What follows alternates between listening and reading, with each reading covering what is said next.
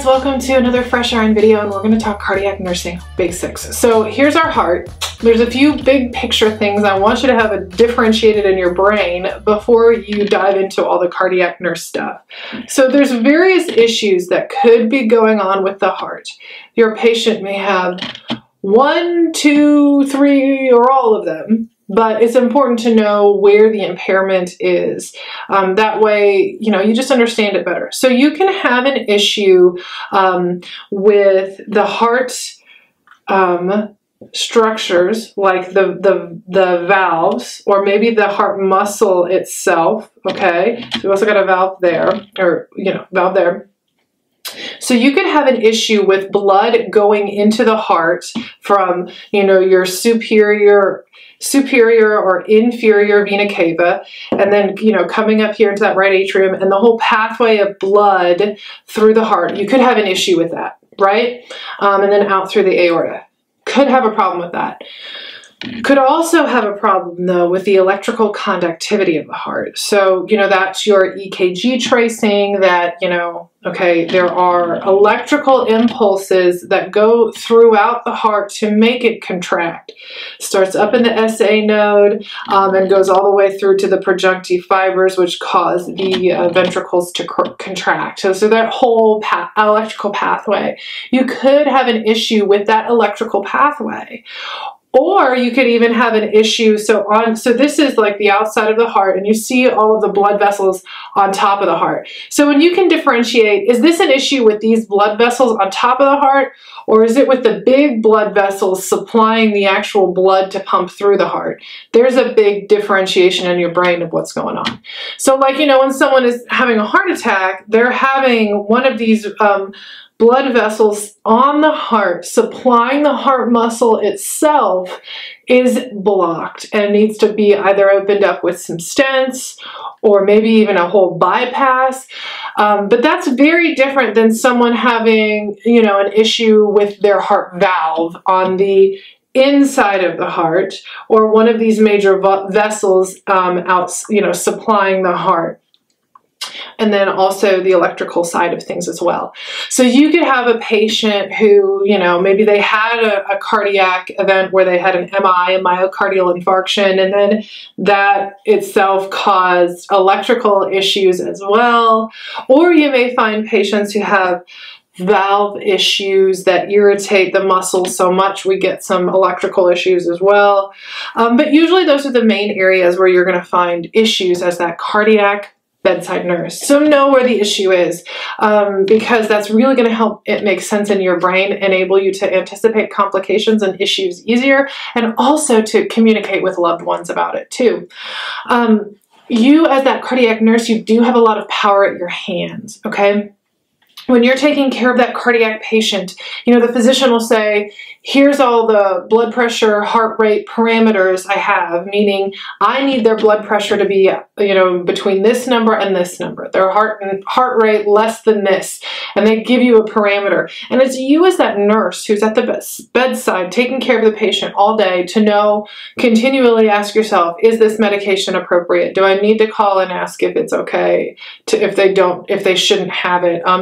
And you're making those decisions based off of the assessment and their vital signs, okay? So it's this constantly reevaluating, whether or not your interventions are appropriate. Because just because they're ordered doesn't mean you have to do them. They say, hey, notify the physician if the heart rate's greater than this and it doesn't work after you gave this medication. You have to know when to give that medication. That kind of stuff. So you do have a lot of power in your hands as a cardiac nurse. Another tip that I do have is, cardiac is very complex. And, when you start getting into 12-lead EKGs and different kinds of murmurs, it gets really confusing. But if you're a brand new cardiac nurse, don't get tripped up in those very complex details. Get your foundational baseline stuff first. Like, I want you to know normal sinus tach, sinus Brady AFib before you start diving into different kinds of blocks and what that could mean and all that kind of stuff. Like, get the basics first and make sure you understand that. And the same thing with the heart sounds. Like, I want you to be able to know first know the difference between normal and abnormal, okay? So this is what normal heart sounds like. I've got the lub-dub, the S1, S2. I can hear the clear, you know, contraction of the heart, I can hear the clear closing of the valves versus, oh wow, I hear 3 heart sounds, or I hear a whoosh in between. Ooh, now that's a murmur. You don't need to know what kind of murmur and all what that could mean and have all that memorized and ready to regurgitate. No, I just need you to know that, wait, that is not how a normal heart sounds, okay? And it's not something you're going to immediately communicate to that patient in that moment, but you're going to listen and say, okay, wait, that's not actually what a typical normal S1, S2 lub-dub sounds like, right? So, because when I started in cardiac, I was immediately overwhelmed because I thought to be a cardiac nurse, I had to be able to interpret 12-lead EKGs immediately. And that just simply wasn't the case. If I had a patient that had a cardiac change, I called the physician, they ordered a 12-lead and they interpreted it and told me what to do. It wasn't like, oh, I'm noticing a change, I have to get that 12-lead EKG, I have to interpret it with impeccable accuracy, call the provider and give them this like treatment plan. No. It's not our responsibility to diagnose. It is not. It's our responsibility to assess and be their eyes and ears when the physician's not there, and then facilitate those kinds of things like an EKG and let the physician know, hey, it's ready, take a look at it, or whatever it might be. It's not to say we don't have to learn those skills or don't want to learn those skills, but if you are using that as your measuring tool of if you're a successful cardiac nurse or not, I encourage you not to do that.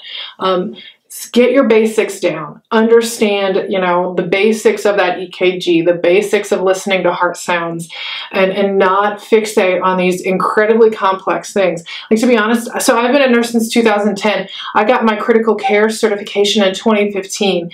And when I got that in 2015 and I studied for that exam, that's when I figured out how to really understand 12-lead EKGs and which ones, like, okay, so if I had ST elevation in leads 1 and leads 2, this is what that could mean.